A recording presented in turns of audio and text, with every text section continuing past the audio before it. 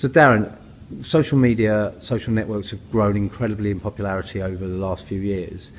People are struggling really to make sense of what to do on it and which networks to use, how to manage them. So what advice can you give people?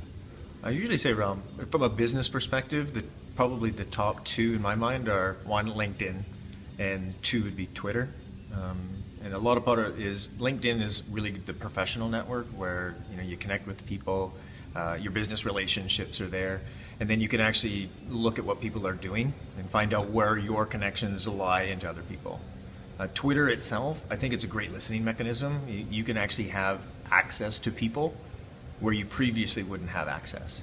So for example, anybody who publishes a message via Twitter is really just asking for you to interact with them, right? So they don't want an unsolicited email from you that means nothing, but if you interact with part of their conversation that they posted, when you have something to say, it's kind of really works well that way.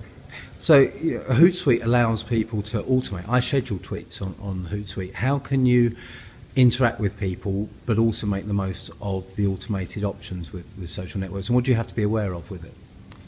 I think the big piece, there's a lot of noise, right? There's a lot of messages going out on social. So one of the key things people do with HootSuite is they actually filter the noise. So you can do keyword searches. So if there's a specific topic that you want to research, or possibly even just an area, and if I want to find a particular message within a very confined geographical area, I can do that and filter the noise and then really just find the messages and the people that really make sense to interact with.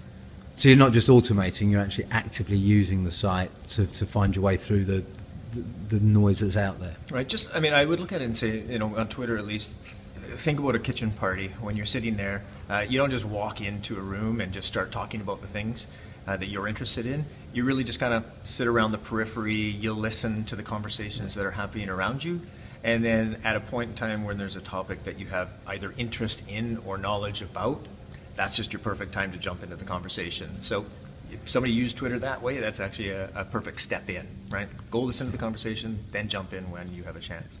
And you've mentioned using LinkedIn, you've mentioned using Twitter. A lot of people are using Facebook for business now, increasingly so. How do you decide which social network to post on and for what? And what about people who are posting the same things across several social networking sites? Right. I would say Facebook is very heavily marketing focused. There's a lot of campaigns. It's actually creating a community for an organization. So I typically see that Facebook's more of an organizational mechanism, and where Twitter and LinkedIn is probably more a personal brand perspective, right? So you have to approach them in different ways.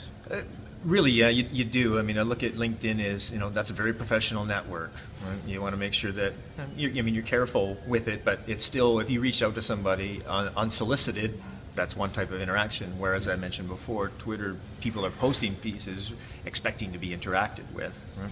So you can you just have to be careful of what your personal brand is, right? So if you're on LinkedIn, you got to make sure that, is there an adequate description of who you are as a person and what you do, what value you add back, right? If you have a professional photograph of yourself, right? You really don't want the one of, you in your sunglasses, snowboarding, because that portrays a certain image. So a lot of, 70% of people can get information about you before they've ever spoken about you. So what is that image you want to portray before they actually do? Yeah, excellent. Thank you very much, Darren. No problem. Thank you.